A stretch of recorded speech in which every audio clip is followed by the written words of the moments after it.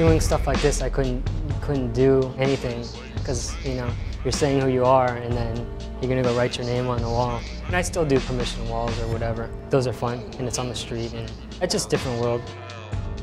I'm Push, MSK, AWR, and I'm an artist. I think it was just more of the situation. It just came up super quick. It was like, it was an opportunity to do it and it had to happen right away. So I just had to adapt. I'm not trying to get away from being a graffiti writer or whatever. I'm just letting it do what it has to do. This whole thing was totally different because, you know, they wanted me to do something that they've never done before and they're giving me a chance to come up with an idea to do whatever. So I've never done anything like this. Even painting-wise, it's new too, so I just always try to keep it fun for myself.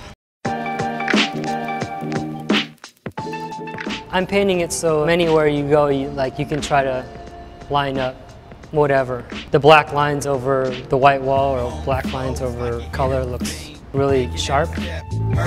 I wouldn't call myself an abstract painter because I'm not trying to be abstract. I think people always think of it like it has one meaning or something, but it's like for anyone to feel anything off.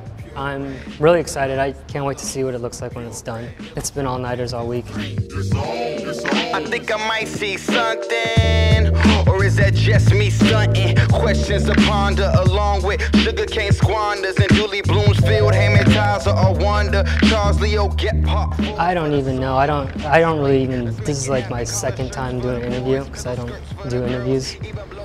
I just don't have anything to say.